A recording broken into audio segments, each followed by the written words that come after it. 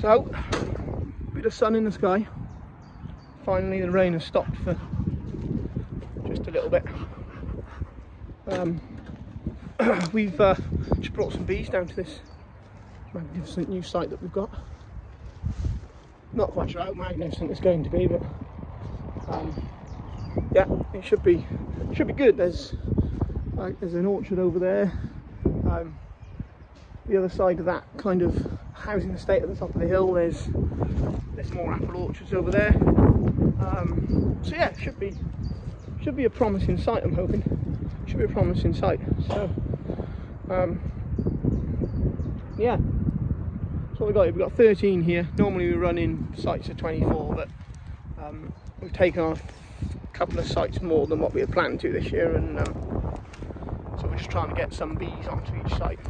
And then next year we'll move them all around and fill them all up again, because we're going to make a lot of nukes this year, which is a positive, very good positive.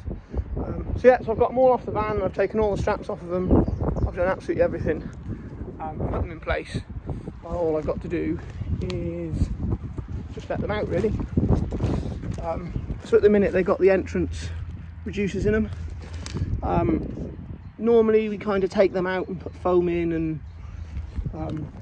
so on and so forth, and if we're moving them in the spring we just or the summer we just put the foams in, but kind of back in the winter we kind of thought, well, we probably stress the bees out more taking the entrance reducers out and putting the foams in than what good it actually does.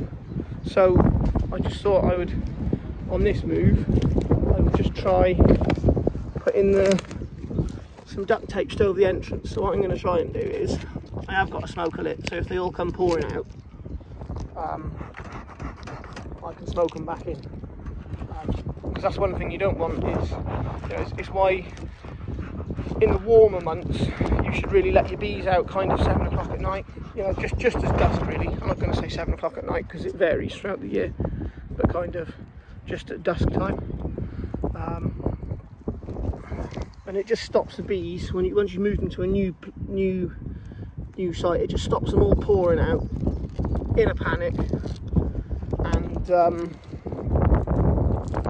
just, yeah, not being able to reorientate to where they've been moved to. Sometimes they just pour out, and yeah, thousands of bees will just pour out, and then they come out in such a panic, they go, oh god, where are we? And then they do eventually get back, but they kind of takes them a bit of time. This way I tend to find there's a lot less stress involved, and at the end of the day bees are a livestock, so one thing we don't want is stress. You know, good animal husbandry always has a positive outcome of no stress. I got a feeling this lot could be a bit, oh no. And I suppose another positive with using this duct tape, which I kind of thought of, is if by any chance, which there shouldn't be any chance, because we always double check. You might have to talk that. We always double check. If there's any chance whatsoever, it's starting to come out.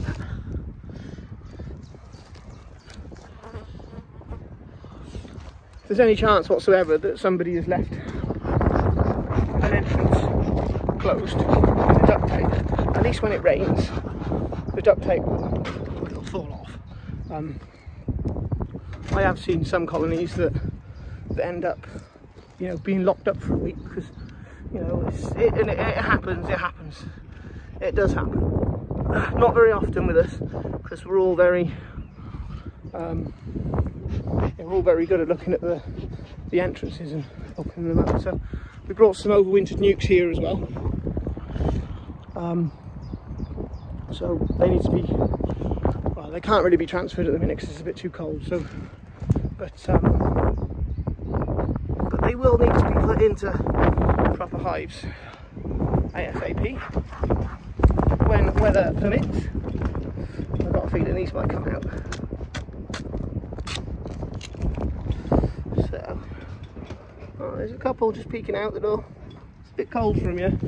It's only, I think, 6 degrees. So, but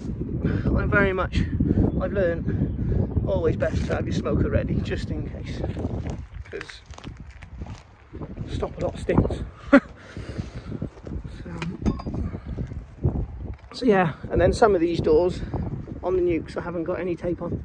I just open them up gently, just a bit, so they can come out.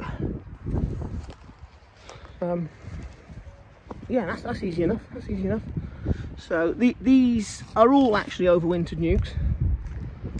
It's just that some of these were strong enough to go into hives. Kind of August time, I think it was. So yeah, so they kind of went in then. I think next year, I think I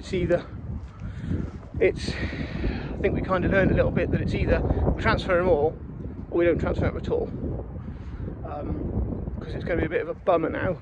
Thankfully I've recorded where all the little poly Nukes are, so I'm not driving around endlessly looking at all the sites that we've moved them to, trying to find them.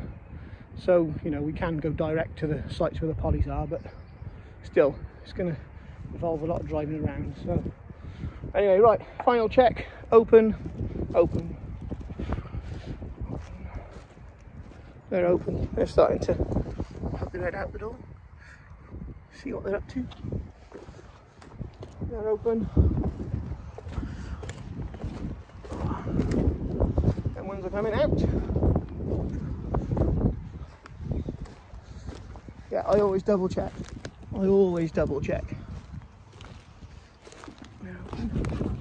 Oh, I didn't need my smoker. Open.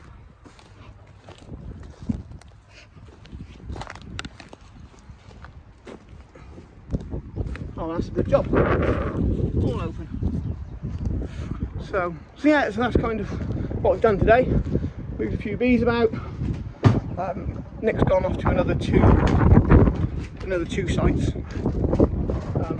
Well, he's gone off to another site. I'm going to drop them off there, then I'm going to go to the third one with him and help him there, because that's a bit of a handball job. So yeah, so that's kind of it for the minute in this vid. Anyhow, I'll end it there pretty abruptly, and I shall see you next time.